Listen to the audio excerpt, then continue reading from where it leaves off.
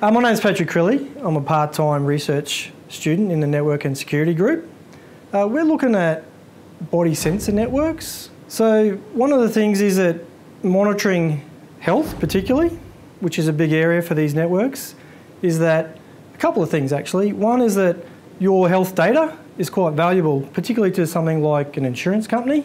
But more importantly, these networks, you can get feedback into devices such as an ECG machine or an insulin pump. And one of the problems we can see is these devices currently can be hacked, which means a young kid who might be adventurous could actually give you a heart attack or make you have too much insulin. So the two aspects that my team, myself and my colleague are looking at, one is securing the devices, so how we create security as you form these networks, how the information spreading between the networks can be secured.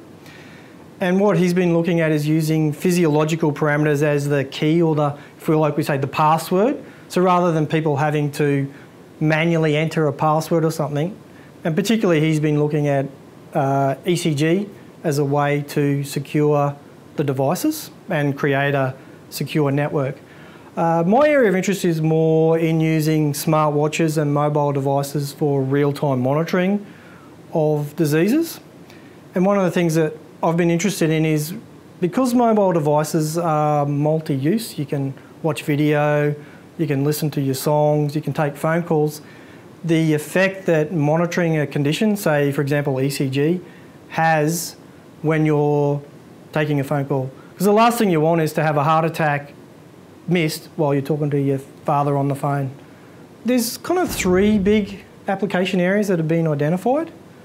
First is home healthcare network or home healthcare monitoring, particularly with an ageing population. So we can, rather than having people come in and out of hospital, we can keep them at home and treat them at home.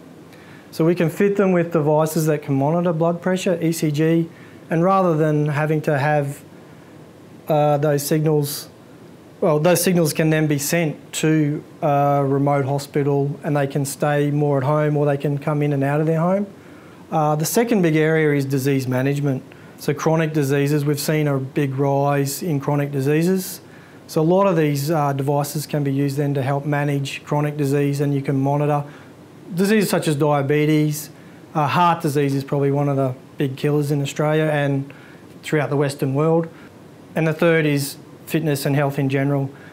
One of the advantages we have here at Griffith is that we have a medical school, we also have hospitals, so we can collaborate with these other institutes to achieve better real-world outcomes with the chronic disease management and home health monitoring.